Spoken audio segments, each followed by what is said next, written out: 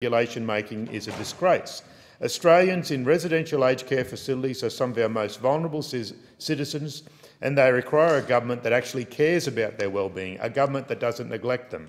It is clear that this Morrison government doesn't care about older Australians.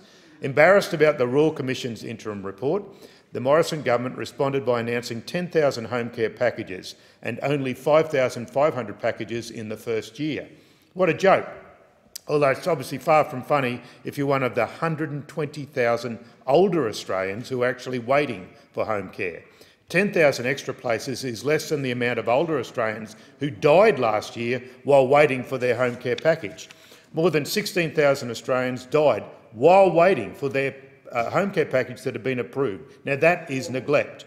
This government seems to think that as long as they make some announcement, they're doing their job. Well, they're not, and in fact it's far from it. If they were doing their job, they would make sure that all of the 120,000 Australian citizens who are languishing on waiting lists for home care package would be receiving their package now.